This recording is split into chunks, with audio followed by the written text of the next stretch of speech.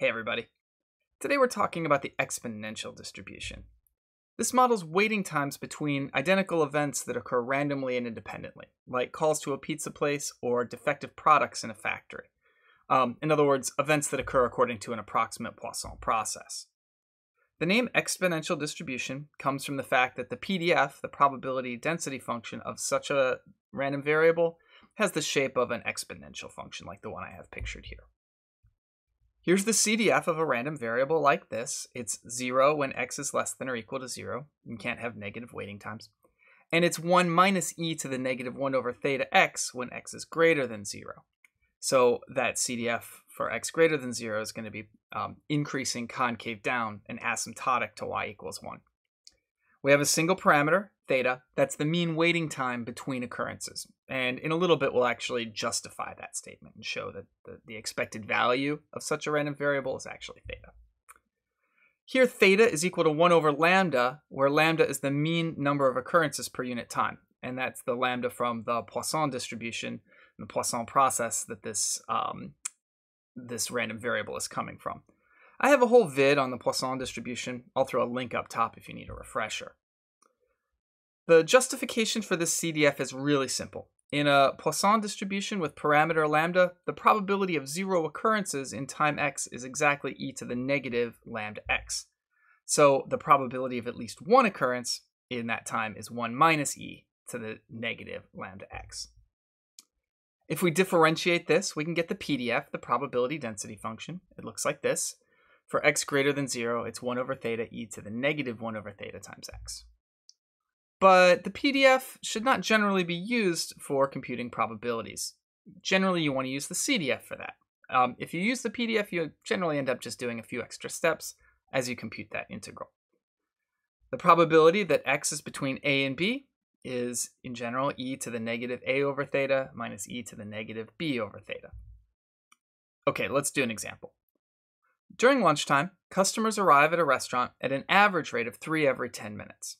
What's the probability that less than 2 minutes elapse between successive customers? Between 5 and 8 minutes? More than 10 minutes? We're going to assume that the arrivals are random and independent of one another. So this really is a Poisson process. So we're given the mean rate at which the customers arrive. So we have the parameter theta is 10 over 3.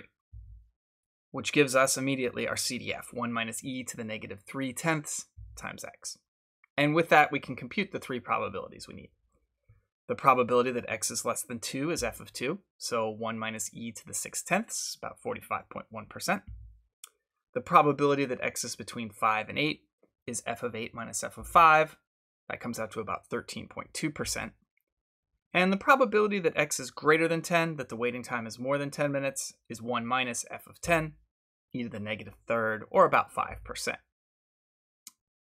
Let's take a look at the moment generating function of an exponentially distributed random variable and use it to get the expected value, variance, and standard deviation of such a random variable.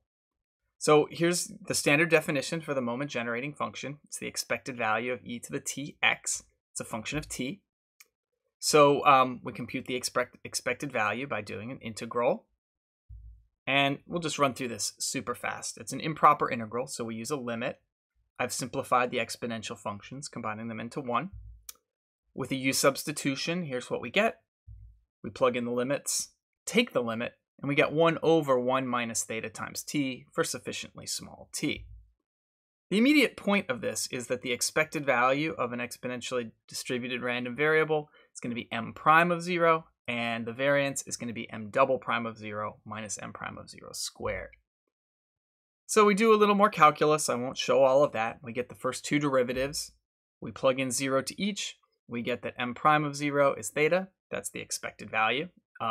As I sort of hinted earlier in this vid, the expected waiting time is theta. We get that the variance is theta squared.